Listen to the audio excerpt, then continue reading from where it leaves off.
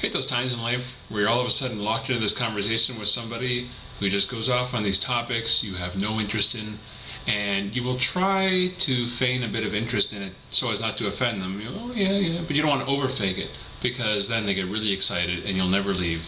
So you start talking to them, and they don't seem to catch on that you really don't care, despite any body language. They just are oblivious, and maybe they actually love the fact that they can just keep going off on this thing, and you'll just sit there and take it. And you get to the point where you think, where's a falling piano when you need one? Because that would be awesome. Just to have a falling piano at your disposal.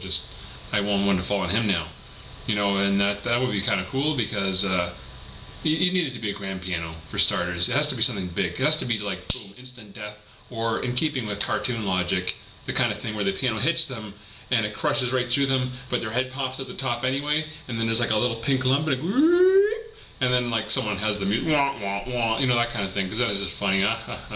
It was very goofy. I'm just letting you know I didn't like your topic of conversation, but you're not actually dead. You just have this pink lump digging out of your head for a few weeks, and actually by the next frame it'll be gone anyway, so that's fine.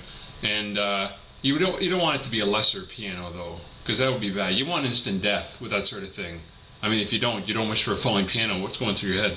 So, because if you have a lesser piano falling on them, they're gonna be sitting there going, oh, I'm coughing up blood. What am I gonna do? And call for help. I'm like, no, I don't want to call for help. I want you to be dead. That's why I wish for a falling piano. That's what it's all about. I don't want to sound mean, but that's what pianos do when they hit you in the head. They kill you. They should. If they didn't, it's just taking too long. I don't want to sit there. It's uncomfortable listening to someone die because they got to play an inferior piano. Who wants that?